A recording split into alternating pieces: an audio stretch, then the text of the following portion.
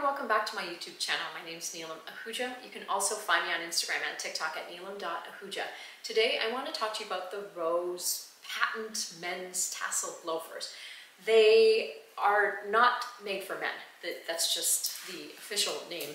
I've seen them called the tassel loafers and just the patent loafers, but basically they're a men's styled contemporary version of a traditional loafer, penny loafer, moccasin style ruching at the toe, and a little tassel at the front, done in a very rigid patent leather, which makes it a men's style shoe. That takes care of the style part of it. We're going to talk about the sizing and the fit, the comfort, and how to style as well. But very quickly, on the bottom there is no tread. There's a little bit of cushioning on the inside, and as I mentioned, the two little tassels. It is stiff leather, so if you compare it to the canal loafer, these are much more rigid and hold their shape. In terms of comfort, I would say I have the canal loafers. The canal loafers are a really soft, supple, buttery soft leather, so soft that you worry about scratching them.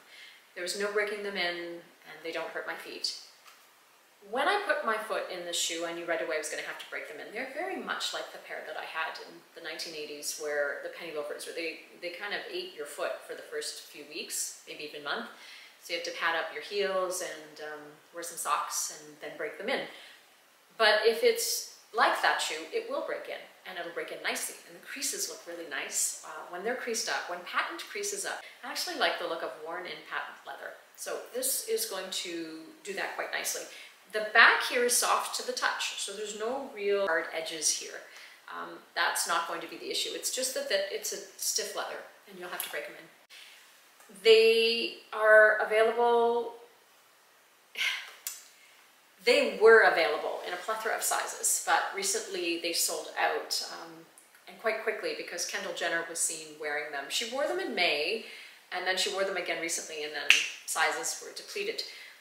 I'm not sure why that second image caused them to sell out so quickly.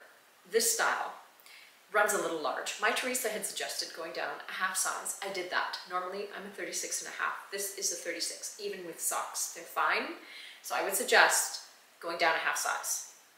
Unless, of course, and I know I say this a lot, but unless, of course, you have an extremely wide foot. But even then, I think a half size down is the right size. Obviously, if you can't find that size and you find your true size, which is the whole or the half, you might have to put an insole in it to accommodate for that gap, to bridge the gap. Styling the shoe. Well, I mean, Kendall wore it with a denim skirt, not necessarily how I would style it, but it looks great on her.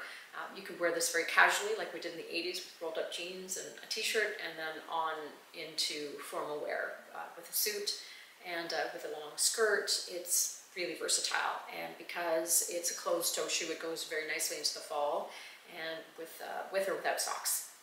The price, it's $1,050 US before taxes. This is not a shoe that made it to sale. They were available at Matches, My Teresa, Forward, obviously, because that's how Kendall got them or gets them. I think maybe because of the demand, maybe there'll be a restocking of this particular style. But if you're looking for a loafer in general, fear not. The Row has put out a number of loafer options for fall and winter. In fact, I've pre-ordered a pair from the winter collection, which is why this pair might go back, because it's very similar to the pair I ordered minus the tassel, and I don't need two pairs. But it seems like that vibe, the 80s, 90s vibe of a loafer and a rigid loafer, is coming back. So you should be able to get your fix of a loafer shoe if you didn't hop on early enough to get this one. That is your Row patent tassel leather, men's leather loafer review.